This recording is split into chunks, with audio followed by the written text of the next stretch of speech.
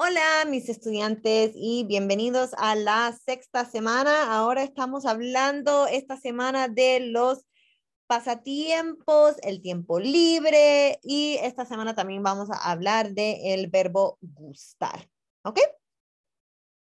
Y empezamos.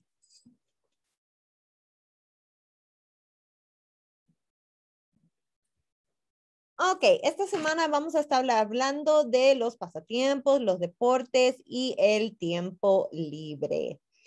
So again, these words may be a little bit more or different from the ones in your book, but it's always just good to have more exposure. Obviously, the ones in your book are you already have. So sometimes it feels a little bit like there's no point in going over those words because you already have them there on the page. But some of these will probably be concurrent. Okay. En el tiempo libre hay mucho para hacer. El tiempo libre is just a way of saying free time, right? The word libre means free, right? And tiempo is a word for time. So tiempo libre is just free time. Por ejemplo, puedes leer o escuchar música. So you can read. Leer is the word for read, right? Or escuchar música, which is to listen to music. Puedes ver televisión o una película. Even though the word mirar is the word for watch in Spanish, you don't mirar televisión. You ver televisión. You see television as opposed to watching television in Spanish. Tal vez te gusta tiempo para estar con amigos, ¿no? Amigos is a word for friends, ¿no? Con tus amigos, with your friends, right? Te gusta tal vez, ¿no? Ir a tomar un café, you know, you can go and have a coffee, ¿no? Ir a una discoteca, go to a discotheque. Ir con tus amigos, ¿no? A un concierto, you can go to a concert. Ir al cine, ¿no? Go to the movies. Ir al bar, obvious, ¿no? Ir de compras, go shopping. O te gusta estar afuera en el aire libre. So if the word libre means free, aire is obviously the word for air. So in the outdoors, no? Al aire libre would be, you know, things, activities that you do outside, no? Se puede hacer un picnic o se hace un picnic, no? To have a picnic. Okay, in the outdoors, al aire libre, no? You can andar en bicicleta, no? To ride a bike. The verb andar does not mean the word ride. There's no word that is comparable in Spanish for the word ride. We use different words to mean ride. We can use andar, we can use montar. There are lots of different types of words that we use for the word ride, but there's no physical translation. In some dialects of Spanish, they might say raite, but there's no literal translation of that word. And that is just a word that means to go around in or, you know, meander. So andar en bicicleta, if you're andar en bicicleta is kind of feels like a relaxed thing, okay? So patinar, patinar is just the word for skate, but en línea would mean like inline skates. Montar a caballo. So here we have a different word for ride, right? Montar a caballo is the word for riding a horse, no?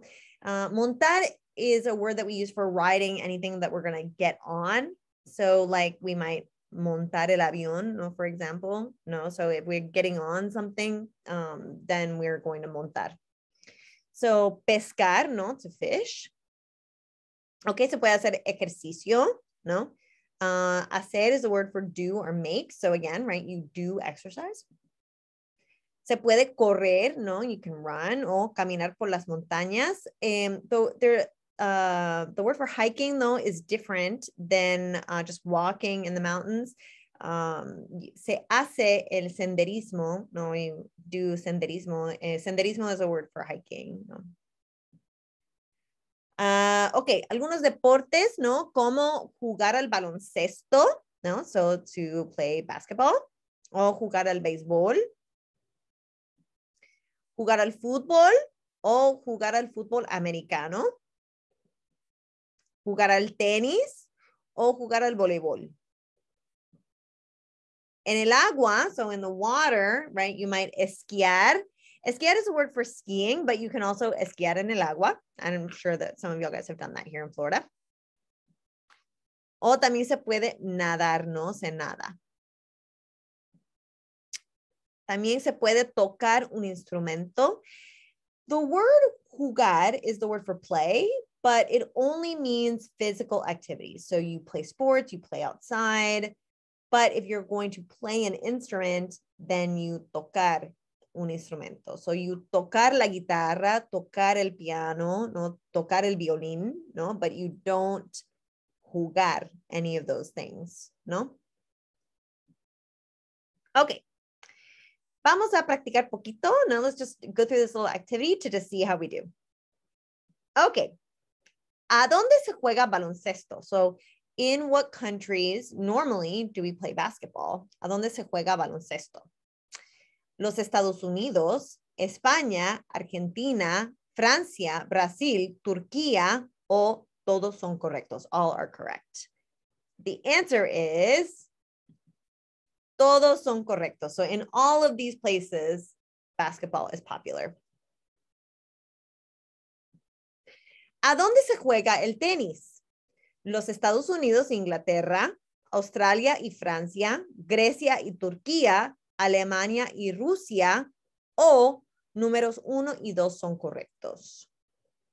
You probably have guessed it, right? Es número 1 y 2 son correctos, ¿no? So normally tenis is popular in the United States, England, Australia, and France. ¿A dónde se juega el fútbol? Los Estados Unidos, Latinoamérica, Europa, o en todo el mundo menos los Estados Unidos, in the whole world besides the United States. So you probably guessed this one also, que es en todo el mundo menos los Estados Unidos. Every country I have lived in, and I have lived in more than one, outside of the United States, soccer is very, very, very, very popular, and people are incredibly invested in it. And in the United States, we're just not that into it. Okay, ¿a dónde se juega el fútbol americano? Los Estados Unidos, Latinoamérica, Europa, o en todo el mundo menos los Estados Unidos. You probably guessed this one, es los Estados Unidos, ¿no? El fútbol americano is only played here in the United States. Okay, ¿a dónde se juega el béisbol? Los Estados Unidos, el Caribe, México, Canadá, Latinoamérica, o todos son correctos. This one is probably also easy to guess, que es todos son correctos. So all of these places are places where baseball is very popular. United States, the Caribbean, Mexico, Canada, and Latin America also. Okay, here are some other pasatiempos that we're going to practice just a little bit. Okay, where do you run? ¿En el parque, en la casa, o en los dos? Of course, the answer is C, right? En los dos. You can run in both places. ¿A dónde se nada? ¿En la piscina, en el océano, o en los dos? Of course, the answer is C, right? You can swim in both places. ¿Dónde se esquía? ¿En las montañas o en el lago? Here, the answer is a little bit tricky, right? Because if you were going to ski on water, you would say, ¿dónde se esquía en el agua? So the answer is A, right? En las montañas. So here, right? ¿Dónde se esquía en el agua? ¿No? En las montañas o en el lago. Obviously, en el lago, so B. ¿Dónde andas en bici? Bici is just a shortened way of saying bicicleta. En el parque o en la casa. Obvio, ¿no? Obviously, en el parque, so A. ¿Dónde montas a caballo? En el campo o en el gimnasio. Again, no? It's pretty obvious. A, right? En el campo. Campo is just a word for like field or open, you know, kind of open area like that. Donde pescas, ¿no? En el lago o en la piscina, right? En el lago. No? So A is obviously the answer. Okay. Also in this week, we talk about el verbo gustar. Gustar is just a verb that is used to talk about likes. However, it is a highly irregular verb that functions in a very particular way. And generally, we tend to think that gustar, whenever we're talking about things or things that we like or things we like to do, only has two forms, right? It either has gusta or gustan, and that's it, right? So unlike with other verbs, you wouldn't say a mí me gusto. If you said a mí me gusto, you're saying I like my own self as a person, no? If you say nos gustamos, then you're saying we like each other as people. It's a kind of like a reciprocal thing. So when you're talking about liking things or doing things, you can only really use two forms, and that is gusta and gustan, okay?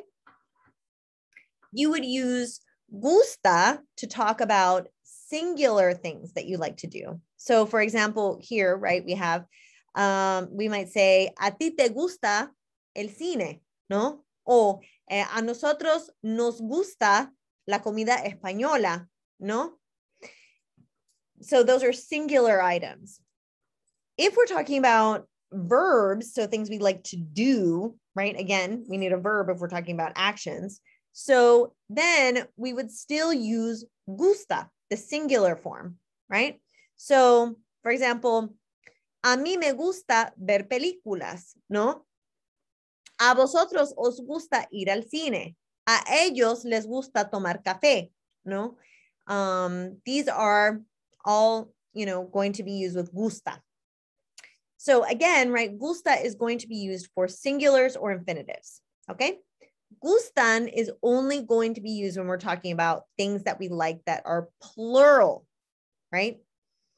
Example, a mí me gustan los deportes. A ti te gustan las frutas. A nosotros nos gustan las tapas, ¿no? And we're going to use it in the same form if we're talking about things that we don't like.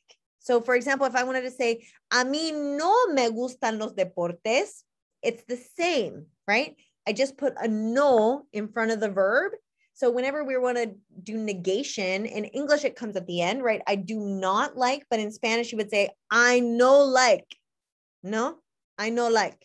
So and we would do that with all it, right? Instead of saying I cannot, we would say I no can, no? Negation is always putting a no in front of the verb, okay? So that's what we would do with likes also.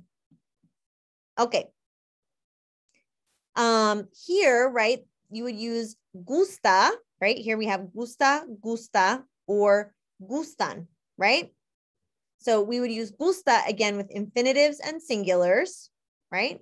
Here are singulars, here are infinitives, and we know they're infinitives because they end in an AR or an ER and IR. And we would also use it, right, when we're talking about, and then we would use gustan when we're talking about plural things, right? That's what this slide shows us. And here are some examples, right? Me gusta el café americano. And we use gusta because el café americano is singular. Now, what does the me tell us? The me tells us I am the one doing the liking, no? Me gusta. So I am the one that likes it. If we say the second one, right? No te gusta el café americano, no? So it's a negation. And again, we're using gusta because café americano is still singular, but we've used te now. So who isn't doing the liking now? You aren't doing the liking. And we know that because we use the pronoun te, no? A mí me gusta la leche, no? We use gusta because leche is singular, but who is doing the liking? Me, because I have a me, no?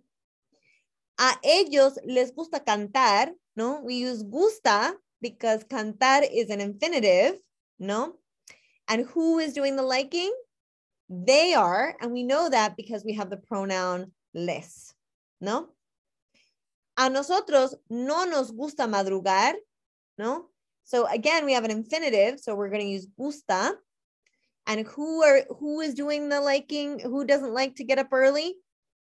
It's us, right? It's we, and we know that because we use the pronoun nos. So to indicate who is doing the liking, that's what the pronoun does. So if we say me gusta, we're saying I like. Te gusta, you like. Le gusta, he, she likes. Nos gusta, we like. Os gusta, y'all like. Or les gusta, they like. Okay. There are other verbs that work like gustar, that are not just gustar, that function in the same kind of format, right? So they have gusta or gustan, no? So they would have, so for example, this first verb here in this little beige box, apetecer, no? So it would have two forms, apetece y apetecen. And so it would say, me apetece, no, meaning I would like to eat something, or something tickles my fancy. Or apetecen if the thing that I'm talking about is plural, right? So it would be two forms, and one would either be for infinitives or singulars, and the other one would be for plurals. And the same would go for verbs like asustar, no? Asustar is to be surprised, no? So asusta o asustan, no? Caer, no, cae o caen, no? Doler, duele o duelen, no? Encantar, encanta o encantan. Fascinar, fascina, fascinan, no? Importar, importa, importan. Impresionar, impresiona, impresionan. Molestar is to be bothered by something, okay? It doesn't mean what it looks like. It means something bothers you. So molesta o molestan, no? Parecer is to appear, or to have how something appears, no? So parece o parecen, no? Preocupa o preocupan, no? Worried, o queda o quedan, no? So they would function in that same kind of vein, like gustar. Okay. Again, right?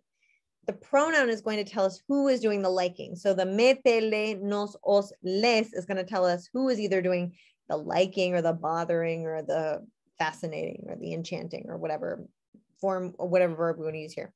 And then we're going to either use gusta, third person singular, or gustan, third person plural, depending on whether the item is singular, infinitive, or plural. Okay. Let's just do this quick little practice. So me, meaning I like, no? So, but we're going to look at what comes after. So jugar is an infinitive. So we know we have to use gustan. Oh, gusta, I'm sorry. Los libros is a plural, so that we know we have to use gustan, no? Tenis is a singular, so we know we have to use gusta.